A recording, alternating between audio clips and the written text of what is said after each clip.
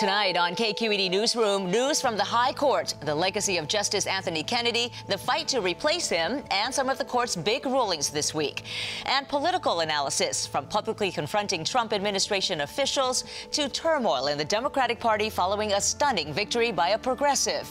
Plus, how one nonprofit is bringing free legal help to some of California's poorest and most vulnerable residents. Hello and welcome to KQED Newsroom. I'm Thuy Vu. We begin with the United States Supreme Court. Justice Anthony Kennedy announced his retirement this week. The Sacramento native cast the swing vote on many momentous decisions, including rulings on abortion, same-sex marriage, and the Second Amendment. As the court ended its term this week, Kennedy sided with conservatives on two big cases affecting immigration and labor.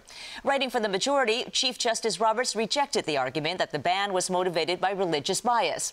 Also, the Supreme Court rules that government workers cannot be forced to pay union dues if they choose not to join a union. The decision could have a big impact on California, where more than half of union members, such as first responders and teachers, work in the public sector.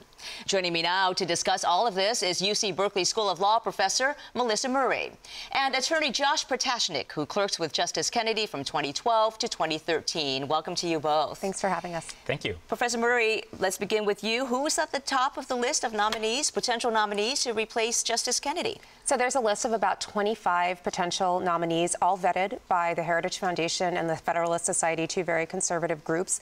The key words with all of these potential nominees are that they're reliably conservative. At the top of the list are Aimee Coney Barrett, a judge from the Seventh Circuit, and Brett Kavanaugh, a judge on the D.C. Circuit. So these are the two frontrunners right now. And Judge Barrett has, in the past, expressed her Catholic belief and her belief that life begins at conception. We have Brett Kavanaugh, who was the top deputy to independent counsel Ken Starr during the Bill Clinton investigation.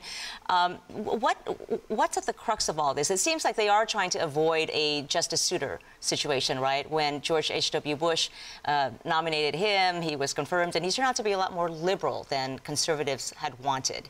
That's definitely true. They're looking for somebody who is going to be a reliable vote on the key issues that they think are going to come before the court in the coming years.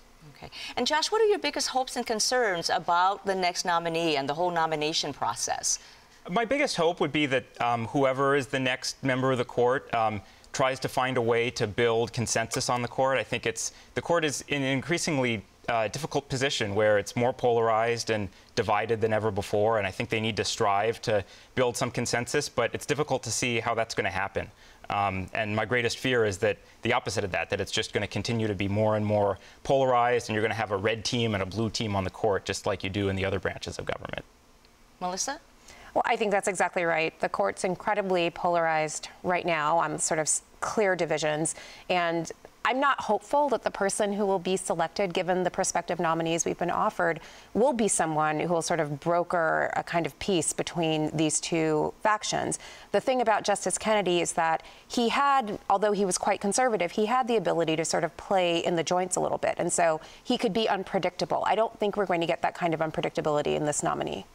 And it seems that the most aggressive debate right now is over abortion. Justice Kennedy co-authored the decision upholding Roe v. Wade. There seems to be a general consensus that won't be overturned, but it might be gutted over time, depending on who replaces Justice Kennedy. Well, I don't know that it's clear that Roe won't be overruled. And in fact, anticipating a vacancy, a number of pro-life groups have been seeding legislation at the lower court level. So there's a ban on an abortion at 6 weeks, a heartbeat law in Iowa, and that's making its way through the court. So they've been anticipating that there will be a new justice in a few years, and they've been seeding cases that could come up that will clearly frontally challenge Roe. So the idea that overruling Roe is off the table, I think that's fallacious. I mean, I think it's more likely that it will be incrementally undermined, but the idea of a complete overruling is not beyond the pale here. Do you agree with that, Josh? Yes, I wouldn't make any predictions one way or another about the future of Roe and abortion rights. Okay. And there were major rulings this week. The court as a whole issued decisions on the travel ban, labor unions. There was a decision that said California cannot require faith-based crisis pregnancy centers to provide information about abortion. Taken as a whole, what do those decisions tell you about the Supreme Court? It was a good term for conservatives at the court. You know, each term is a little bit different, and this term, in most of the major cases that were closely watched, the conservatives prevailed, and Justice Kennedy sided with them, in contrast to some prior years where, in some of them he sided with the more liberal justices. It was a blockbuster term for conservatives on really key issues that were important to their base. So to the extent that conservatives voted for the court when they went to the polls in 2016, they got what they were looking for. And in the travel ban ruling, Chief Justice Roberts seized that moment to also finally overturn the Korematsu decision from 1944, that controversial decision where the Supreme Court upheld the Japanese internment. And in her dissent, Justice Sotomayor pointed out, well, there are parallels between the internment and the current travel ban. What's your take on that, Melissa? So, in my view, the overruling of Korematsu was a sop to liberals. I mean, overruling a decision that has sort of languished on the books as part of an anti-canon of court decisions that really should have never happened. But again, as Justice Sotomayor clearly said, there are remarkable parallels between the Japanese internment and what's been happening now, and certainly under all three iterations of the travel ban. So it's a kind of hollow overruling because we have overruled Korematsu on the one hand, but we've actually reinstated its logic in a lot of other ways.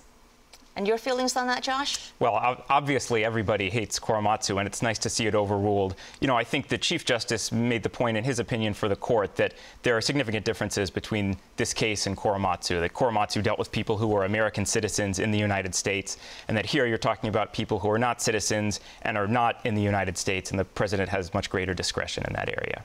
And you clerked for Justice Kennedy. If we were to look back and take a look at his legacy, he's been progressive on some issues such as gay marriage, yet conservative on others, including gun rights. How would you describe his approach to the law?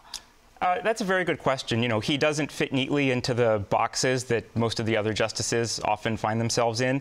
I'd say he has some libertarian instinct. So in the examples you just gave are areas where both on the right side and on the left side he voted to uphold individual rights, and that's something that's certainly near and dear to his heart. He came from Sacramento. He was a California native. Do you think that his California upbringing helped to shape how he views the law in the court? I think there are definitely seeds of it. A few years ago when Perry versus Hollingsworth, that was the first same-sex marriage case, went up and the court sent it back on standing grounds, he talked about the idea of a public referendum process. And again, that sort of initiative process that's very near and dear to people in the West. And he talked a lot about it and how to preserve it as part of this decision. So I think you see aspects of that. I would say he has been incredibly progressive on certain individual rights, and that will clearly be part of his legacy. But he has a much more mixed record on individual rights insofar as it relates to race and to gender. So, I mean, he definitely has a libertarian streak, but it doesn't necessarily cover all aspects of the individual rights spectrum. So given that he's now stepping down, how different is this from the scenario when Gorsuch replaced Scalia, right? Because that was a conservative replacing a conservative. Now we have this swing vote stepping down. How momentous is this moment for what happens next on the Supreme Court? It's very momentous. I think in anyone's estimation, the next justice is likely to move the court to the right on a number of issues, and the Chief Justice is probably going to emerge as a swing vote in quite a few cases, and so it will really become the Roberts Court that people often refer to, because he will be at the center of it, both literally as the Chief Justice, but also often as the swing vote. And let's not suggest that Gorsuch and Scalia were sort of tit for tat. Gorsuch is actually more to the right than even Scalia was on some core issues, especially in the area of administrative law. So we already have had some rightward drift on the court, and this next nominee will certainly send the court further to the right. All right, much to watch in the months to come. Professor Melissa Murray and also Attorney Josh Patashnik, thanks to you both. Thank you. Thank you. On Tuesday, primary elections were held in 5 states, including New York.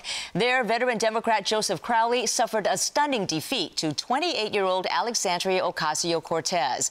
A former organizer for Bernie Sanders, her victory may mark a turning point in the direction of the Democratic Party as they head into the fall elections. Also last weekend, California Congresswoman Maxine Waters generated controversy when she told supporters at a rally to publicly confront Trump administration officials. Democratic leaders Chuck Schumer and Nancy Pelosi condemned her remarks, while President Trump took to Twitter to insult Waters, calling her a, quote, low IQ person. Joining me now for a deeper look at these issues are Democracy in Color President Aimee Allison and San Francisco senior political writer Joe Garofoli. Nice to have you both back. Thank you. Great to be here.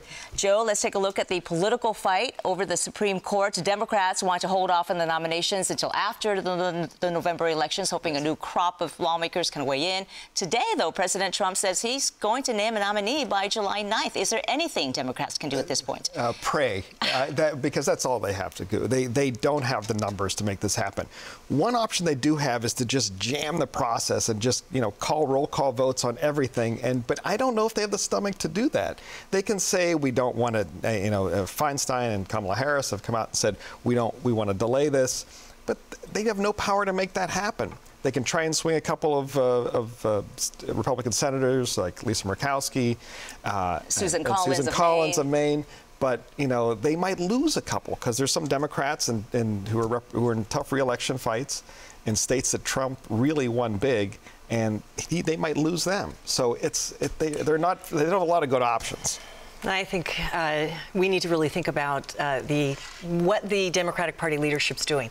What is Pelosi and Schumer's job? That is to whip up votes to support things. And we need to remember that the discipline with which the Republicans mucked up the system and prevented Obama's last Supreme Court nominee, there's the playbook right there. Right. Democrats, like you said, they have to have the stomach to do that. They have to have the will, and they have to hear from average people that that's what's expected. So much is at stake. But the Republicans are in the majority now, so realistically, what can the Democrats do? Filibuster, roll call votes, slow down the system. There's just a few months until the midterm election. And the whole issue with the Supreme Court, so many things are at stake. Abortion rights and the overturning of Roe v. Wade, redistricting, and the effort of some states to suppress votes, particularly of people of color in places like Texas. So much is at stake that the Democrats need. It's a do or die moment for them. And right. So there's procedural issues, a procedural approach that they can have. And that seat is going to be there for 30 years. I mean, this is a generational depending on how young seat. The judge is. Yeah. And so this is, but I don't know if they have the stomach for it. I think that they're kind of bringing a pencil to a knife fight type of thing. And I don't know. They have not shown the past they were doing. They got rolled before. We will see. They will take public pressure is the only thing they could and do they have the unity to do it, right? Because there's a lot of discord in the Democratic Party right now. We saw that in New York with the race between Crowley and Ocasio-Cortez. We have this young progressive, she's just 28 years old, a political newcomer, defeating someone who's number 4 in the House on the Democratic side. And he was seen as a potential successor to Nancy Pelosi as House Speaker. What does this say about the state of the Democratic Party, Aimee? It's exactly what we talked about, that voters are ready for more courageous type of leadership. They're, by supporting a newcomer who's unabashed progressive politics and organizing, and as she said on late night television just the other day, is that if establishment Democrats typically look at who they believe votes, and they ignore the full range of people who could vote. People aren't motivated by traditional leadership or lack of courage. That's how she won. That's the playbook we saw in other successful progressive campaigns in Maryland and in Georgia for those gubernatorial races. So for me, what that indicates is that a party that's half people of color, a quarter black, are looking for a new type of leadership and are not accepting the fact that the leaders who have been in power for a long time should continue being status quo, not in the age of Trump. They want something new.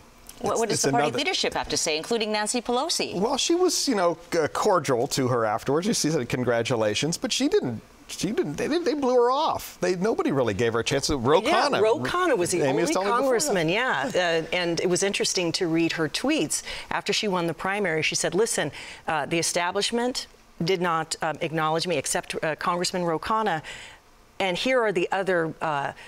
Independent efforts to help her with strategy and online on the ground organizing and others. That's how she got through. And in fact, I think Pelosi even said, well, you know, look, this is a congressional race. It's one race in one district. New York is not necessarily representative of the nation, right? She kind of downplayed.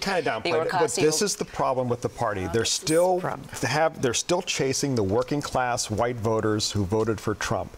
Those folks aren't going to vote for Democrats. They're not coming back. And I'm going to tell you, I heard some people talking behind closed doors. You know what? Nancy Pelosi's gotten too comfortable too.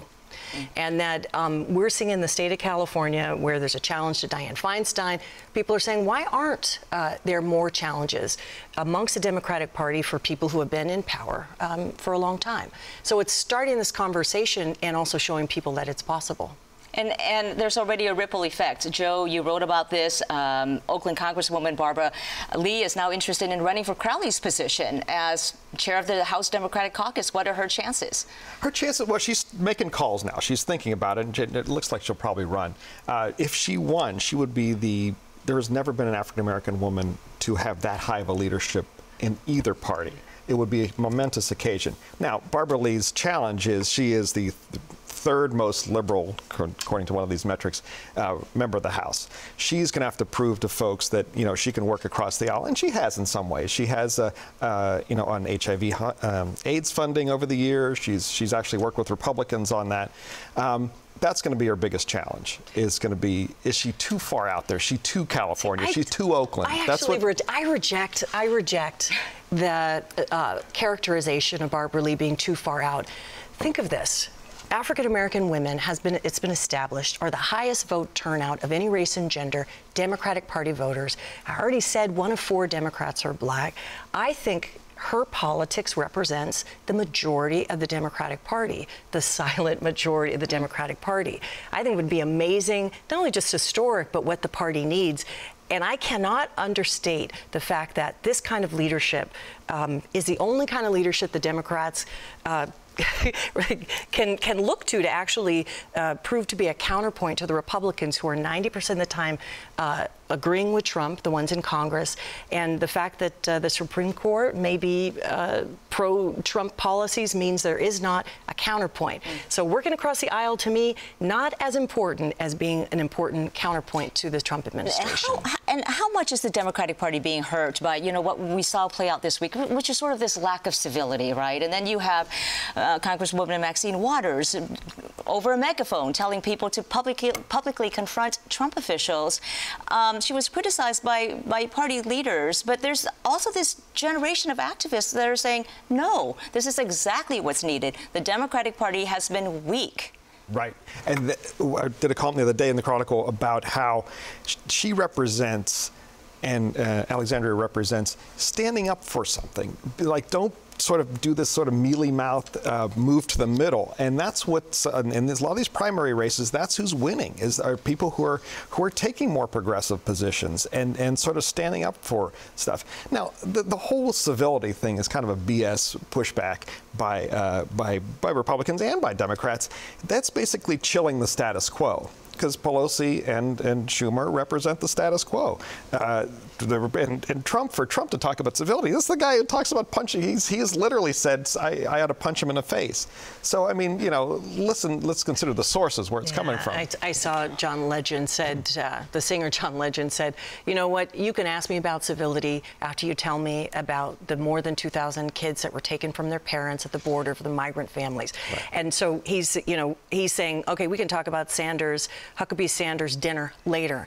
And I think we're losing touch with what's most important, that democracy, for democracy to really work, it's messy, but that individual citizens have a right to not only have free speech, but to do something the Republicans and the Tea Party knew how to do very well, which is bird dogging. Remember, when President Obama was trying to get health care passed, they went to every single town hall that featured a congressman, and they yelled and they screamed and they protested and they marched, and they got a lot of what they wanted. And so for Maxine Waters, who, by the way, incredibly brilliant, venerable senior congresswoman, black woman, she represents the base of the Democratic Party, to go back to her civil rights activist roots and say, I want to remind you that this is what you can do in a democracy, is completely the right thing to do. And for the party leadership to condemn her shows that they don't understand the base of who's actually in the party. I have to move on to immigration just real quickly as well, because the Republicans, of course, are facing their own issues, right? But they couldn't get immigration legislation passed. They twice delayed it. This week, they still couldn't get it passed. And as many Republicans, nearly as many Republicans, voted against it as for it. So what does this say for the Republicans? What do they need to do to bridge that divide?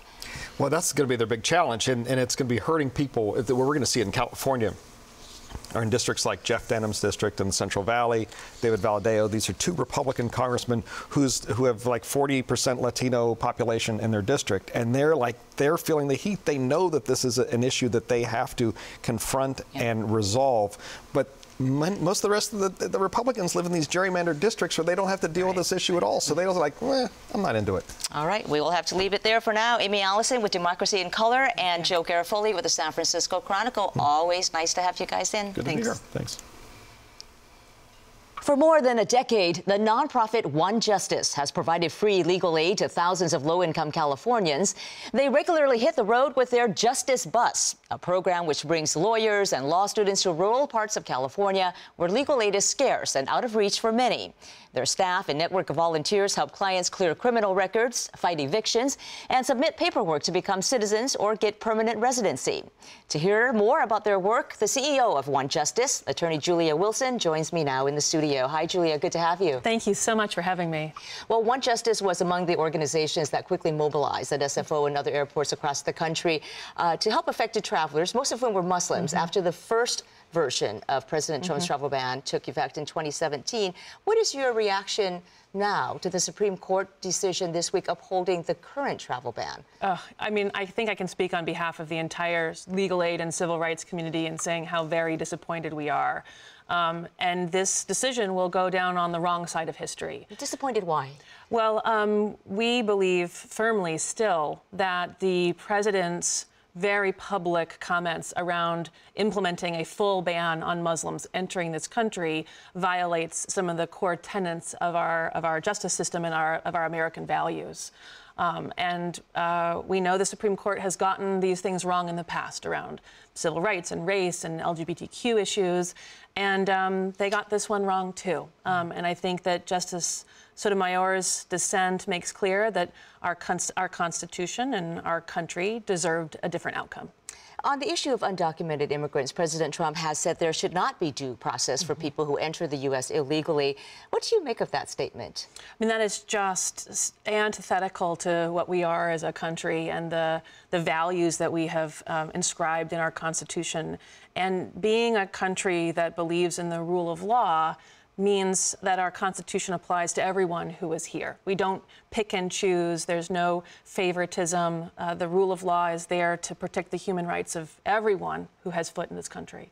There's a lot of focus now on migrant families separated at the border. How is OneJustice involved in this broader network of groups that are seeking to help them and other immigrants? We're part of a national coalition of lawyers and law firms and civil rights and immigration groups that are trying to make sure that these families are reunited. The court order out of San Diego on Tuesday makes it clear they have to do that in fairly short order. The question is now, these children have been part of a national shell game, right? They disappeared and appeared in hundreds of shelters around the country. Now that they are getting legal representation, how do we make sure that as they're reunified, we don't lose sight of these children again? So what are you doing to assist? Do you have any actual cases you're handling right now? We are starting to see some of these children who've been separated from their parents showing up in the regular unaccompanied minor caseloads in California. So one of our core partners, Esperanza in Los Angeles, they now have a 6-year-old who was separated from her parents as a result of the zero tolerance. And we just yesterday sent out an email blast statewide trying to find some representation for her. Okay. I want to talk about your Justice Bus program as well. It's rather innovative. It helps to bridge that gap, right, in legal aid for people who are in remote areas, rural areas of California. How does that work, and what kinds of services do you provide? Yeah, when you map the state, there are these high concentrations of poverty in rural areas, and then all the concentration of lawyers is in the metropolitan centers. So we literally put lawyers and law students on buses, train them, get them out to rural areas, and do pop-up mobile legal clinics in 75% of the state where there are pockets of need. And so those folks focus on immigration, anything to do with folks who are able to become citizens, or DACA assistance, or just general immigration screening for folks who don't even know what their status or their possible remedies are. And then also folks who have some criminal history that's preventing them from accessing jobs or housing. How do they clean up that record and be able to move on with their lives? We've heard about how the criminal justice system disproportionately impacts poor people and people of color. How does the civil justice system have a similar disproportionate impact on those populations? Yeah, we know that low-income folks, and particularly communities of color, are disproportionately regulated, including in the civil justice system. So something like 3/4 of the people who need to access help through the civil justice system are people of color, in addition to being low income. And so it's incredibly important that we understand how these interlocking moments of discrimination impact these populations. And there's a cascading effect, right? What percentage of your clients are close to the verge of homelessness? And because you have said that for many of these problems, one legal problem leads to many others. Yeah, so all of our clients are living at 125% of the federal poverty level or lower. So these are folks who are living paycheck to paycheck. They are at extreme risk. And what happens is that if you're working at a job and your employer won't pay your overtime, and then you're having a disagreement with your landlord and you can't pay the rent, and then you can't get access for your kids, access to food for your kids, you're going to end up experiencing 3 to 7 civil justice system problems all at once. And that's how their problems just keep accumulating and becomes a bigger and bigger problem. You were once a legal aid attorney for children with disabilities and their parents. What did that experience show you about the justice system for disabled and low-income people? Yeah, the thing I think I learned so much from my clients was that there is this incredible barrier to accessing help, and that without a lawyer sitting shoulder by shoulder with them, even these parents who were fierce advocates for their children, they needed the voice of a lawyer to amplify their efforts. But when we worked together with their advocacy and their understanding and my access to the legal system, we could literally transform the lives of their children. And that's the experience that you bring now to your work at OneJustice. Julia Wilson, thank you so much. Thank you. And that will do it for us. Next week, please tune in for a KQED Newsroom special. We'll bring you some of the best interviews from our archives with innovative and influential figures in modern art, theater, and comedy. As always, you can find more of our coverage at kqed.org/newsroom. I'm Thuy Vu. Thank you for joining us.